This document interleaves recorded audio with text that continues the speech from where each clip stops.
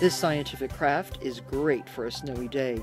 Layer 3 4-inch pieces of pipe cleaner over one another to form a 6-spoke snowflake. Twist together in the center and trim 5 of the points to about 1.5 inches. With small pliers, create a small loop at the end of the long spoke. Thread an 8-inch piece of 28-gauge wire through the loop, twisting to secure. Wrap the end of the wire around a craft stick and set aside. Combine 9 tablespoons of borax and 3 cups of very hot water in a quart container and stir until completely dissolved. Submerge the snowflake in the solution. Make sure it doesn't touch the sides of the container. A full snowflake takes 8 to 12 hours to form. Remove from the solution and let dry completely. It's a good thing.